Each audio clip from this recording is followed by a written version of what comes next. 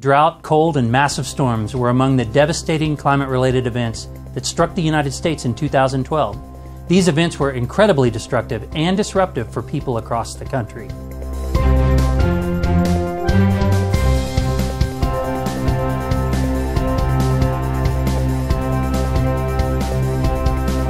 It's official.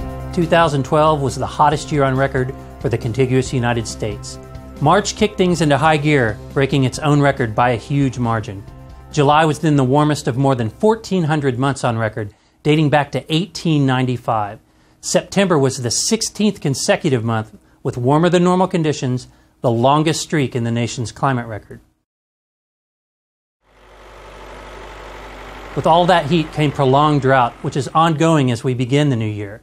Crops suffered, and the Mississippi River approached all-time lows at several locations.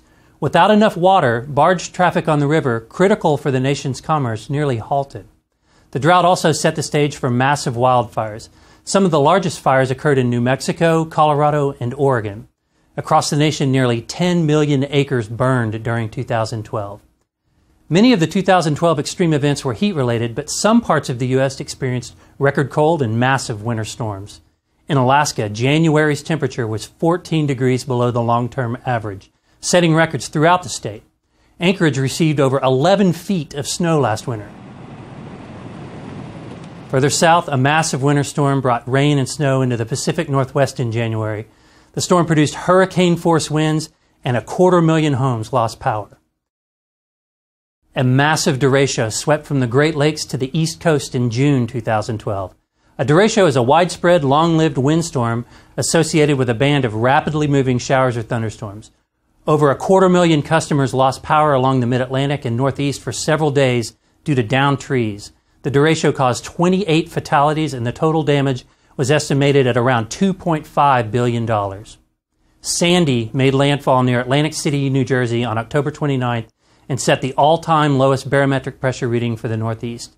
Sandy's large size and track brought record storm surge to many locations, including the Battery in New York City, which saw water levels close to 14 feet. And Sandy didn't stop there. She also brought blizzard conditions for the central and southern Appalachians, with more than a foot of snow falling in 6 states. 130 fatalities were reported, and over 8 million households lost power due to this historic storm. These massive events came from local ingredients mixed into and with the larger climate system.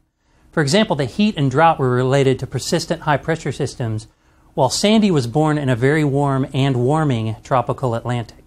The climate system is evolving and bringing these ingredients together in changing ways.